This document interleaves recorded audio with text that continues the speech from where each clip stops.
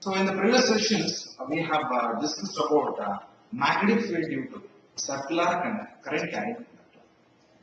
And to derive the equation, we have used Biot-Savart law. So that's why we all know about Biot-Savart law.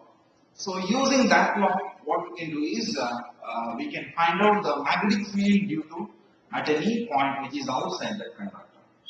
So that is that tool is helpful to find out the magnetic field at any arbitrary point. So we all know that that equation is equation to find the magnetic field in the Biot-Savart law is dV is equal to mu naught by 4 pi ideal sine theta by r square. So let me write the equation dV is equal to that is mu naught by 4 pi ideal sine theta by r square.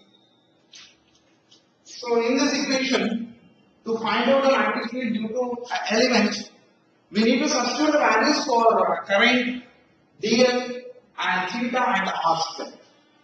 All the things we have to measure and we have to substitute here, then only we can obtain the value of dV. We can determine the value of dV. So what I can say is, in order to find a dV, there is a lot of things to substitute here. You have to find out, you should know the value of theta, also you should know the value of length of the element, that is the dl, and also you should what is the quantity of current that is going through the magnitude of current that is flowing through the conductor. Also you should know the distance from the element to the point. So on substituting this, you will be able to find the magnetic field. So during that time, there was another scientist who was thinking that to find out the magnetic field in an easier way. So that was possible, that was invented by a scientist called Ampere. We already heard of this name Ampere because we already studied about current electricity. In that chapter, we said the unit of current. The unit of current is Ampere, and it was given by the scientist whose name is Andrew Ampere. So he himself give an equation to find out the magnetic field in an easier way. So that we are going to discuss in this class. So here, what we are going to discuss here is that is an Andrew Ampere's law, that is called as Ampere's law.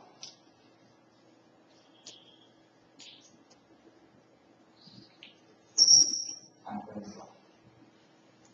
Andrew Ampere is a very famous scientist, and he was very brilliant.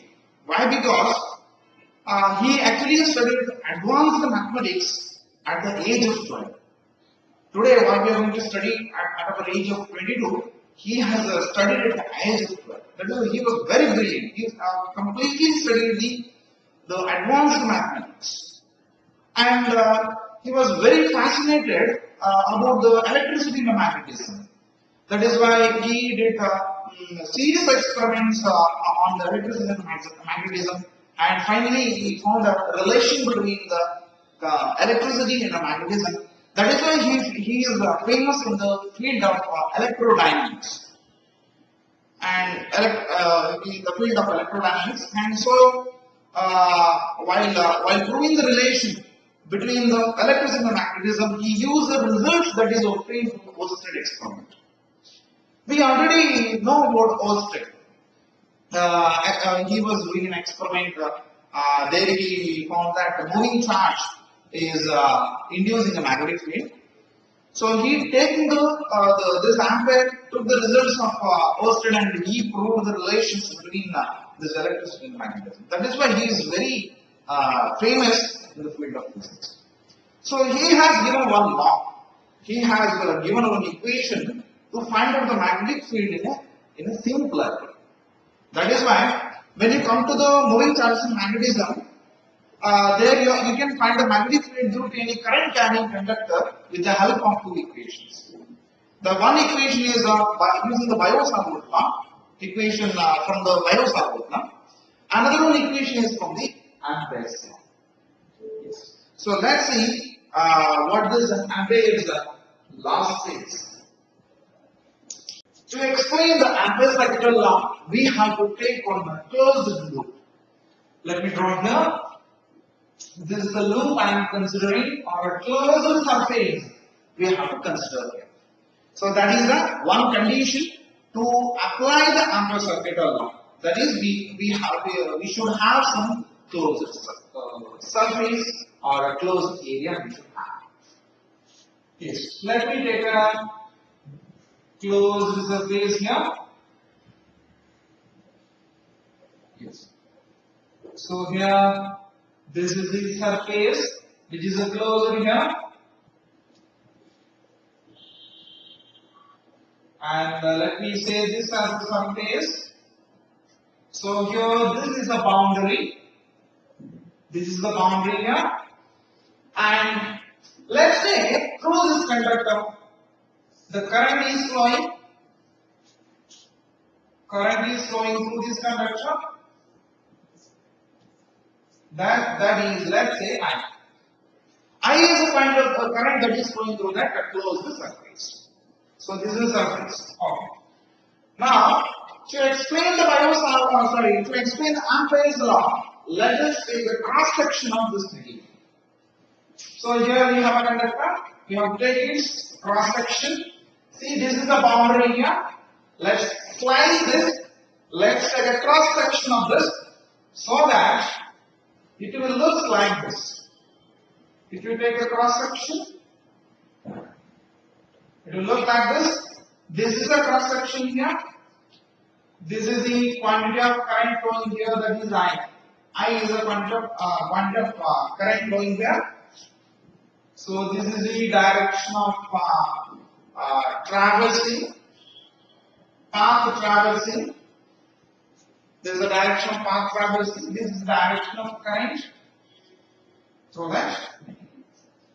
Now what you have to find out is the magnetic field on any element here. Let me take an element, very small piece of this material. That is called the element here. So where you have to find out the magnetic field. Let me say the length of this element is dl. Length of that element is dl. Now I have to find out the magnetic field of this element. So this is calculated by Ampere's law. He did a lot of experiments. He did a series of experiments on this concept, and finally he given one form to find out the magnetic field lines. He said that magnetic field due to this element on the element dl is given by d dot dl, which is equal to magnetic field times the length of this element dl, which is equal to mu naught times I. So mu naught means, you already know that it is the permeability of the free space. So it is the permeability of the free space, it is the permission given by the material to the flow of magnetic field through that material. That is called as permeability. I means it is a current that is enclosed by this surface. So what is the current enclosed within that surface that is called current. So here you took one cross section. You have taken a cross section here. In that you have taken a one element that is dl. So this equation gives a magnetic field only on dl. Then what will be the magnetic field all around this conductor? Then what happens to the length then? If you are going to find out the magnetic field all along this conductor, then the length would be equal to the circumference of this structure, of this circle. Yes. Then what we can say, what we can apply here is, we can apply dl as a 2 pi r.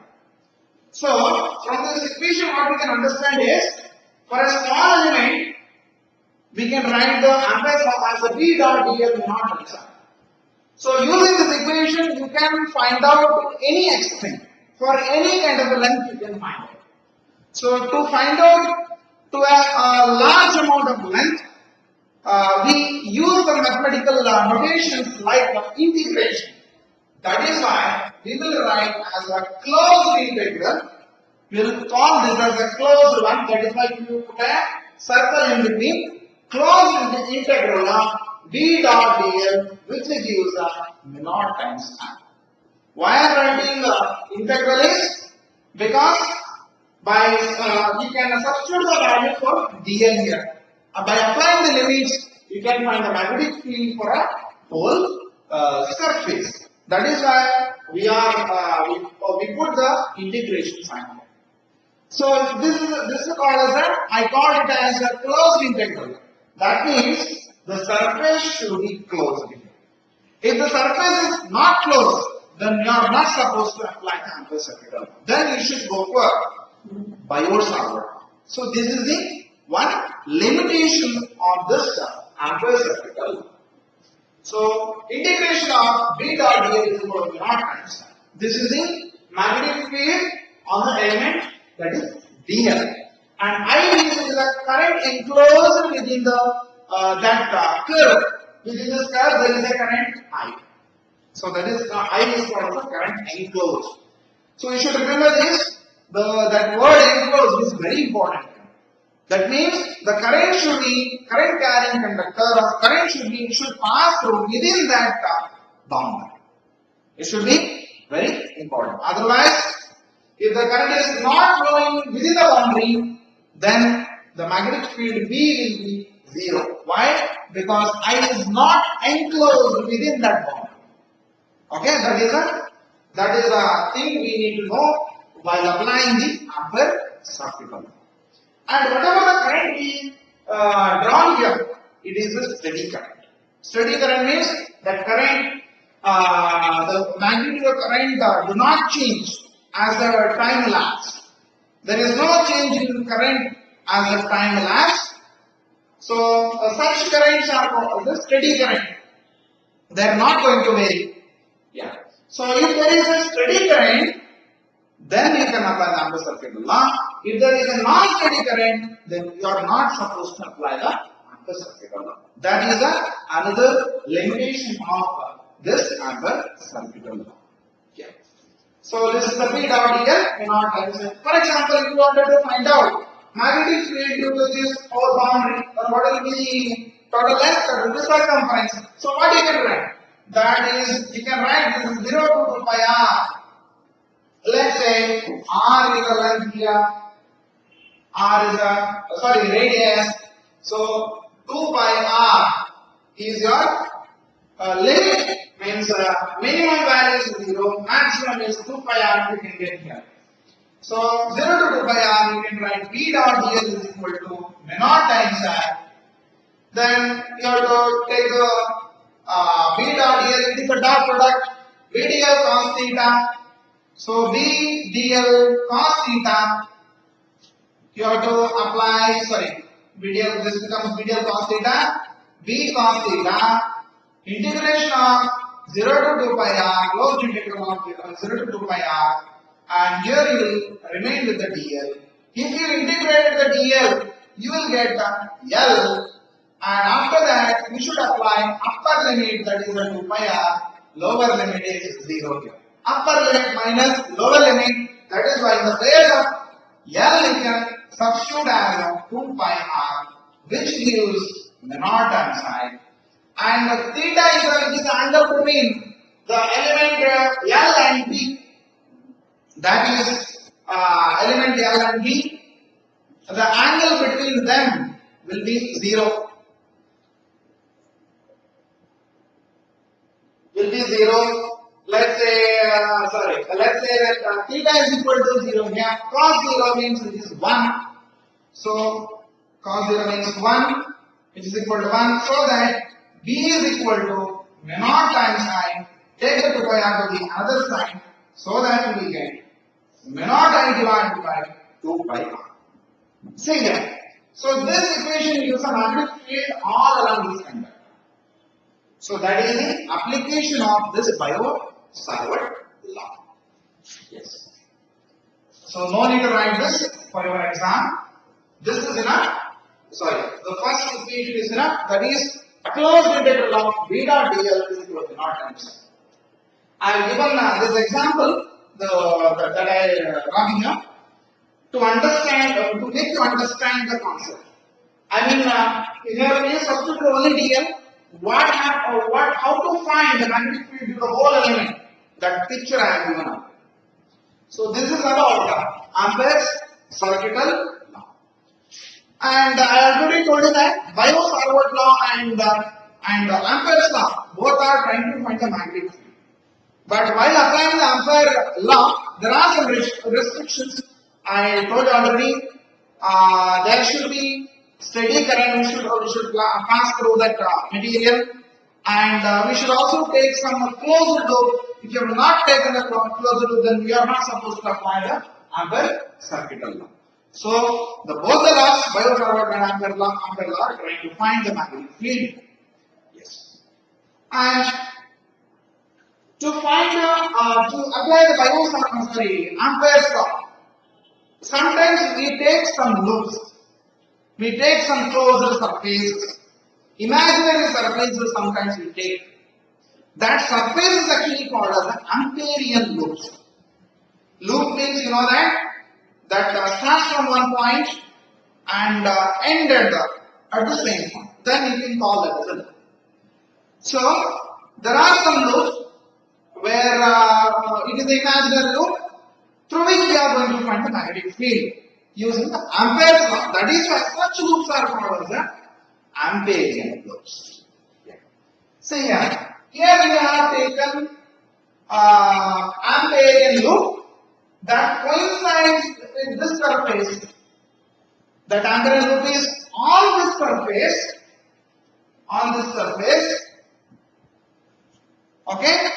So that is we should know while applying the Ampere circuital law, we have to take some loop. That loop will be called as an Amperian loop. It is an imaginary loop, and it is used to find the magnetic field at any point outside or on the surface. Anywhere you can find it. And for example, let us study it later because I have to discuss some concept related to that concept. Let me finish this one. So Ampere circuital law, that is closed integral of b dot dl is equal to naught times. So let me write a definition for this. Definition says that the closed integral of, or you can say line integral,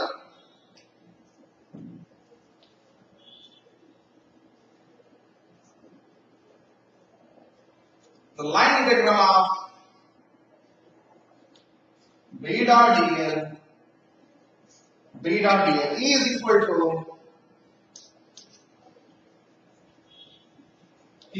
to naught times current enclosed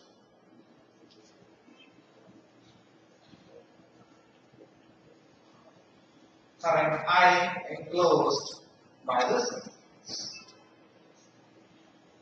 So this is the definition for Ampere circuital law.